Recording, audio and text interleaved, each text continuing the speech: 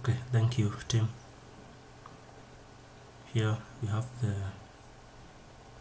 a sign up screen which has the name, the email address, the phone number, the password, and also a button for sign up. And also there is a link here for logging instead.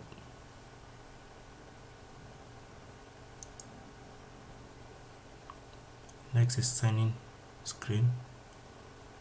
The credentials required here is email address, password, confirm password, and also there's a link here for the forgot password, which when you tap on the link it is going to forward you to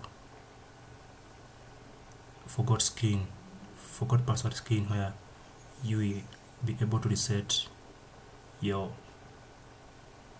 password, your account password.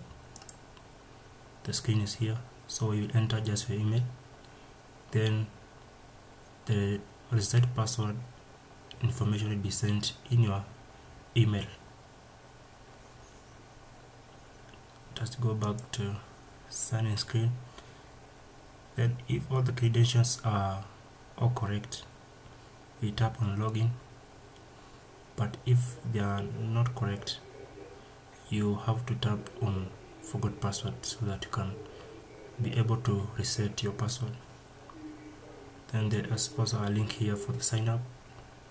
So if you don't have an account already, you can go and sign up.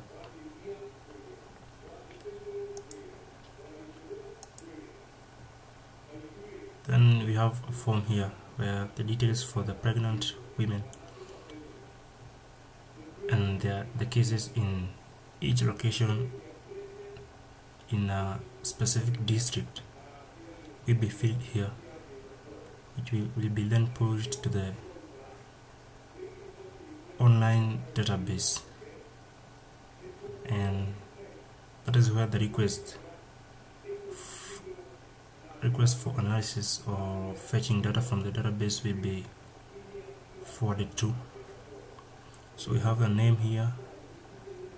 We will be required to enter a name, a phone number, pregnancy stage, age, location, and also the district where the case was found.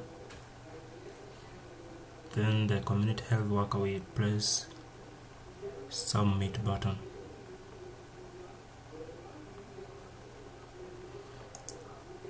Then you also have a form to fill details for the local deliveries. Community health worker may have heard or may hear that there are some women who have delivered locally,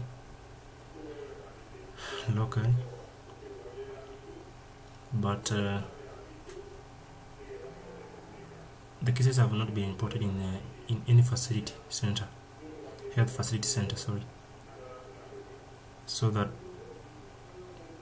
the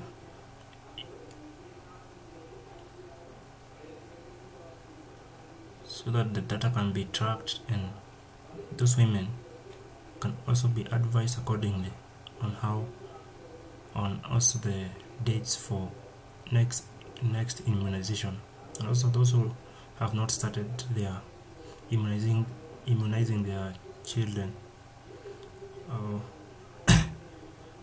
they can start receiving maybe emails or messages, because they're going to provide the phone number here. So the phone numbers, they are going to be sent text messages to remind them from about the next immunization date.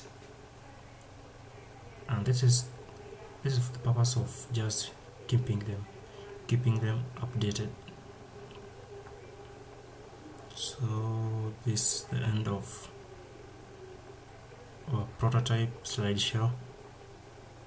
So thank you.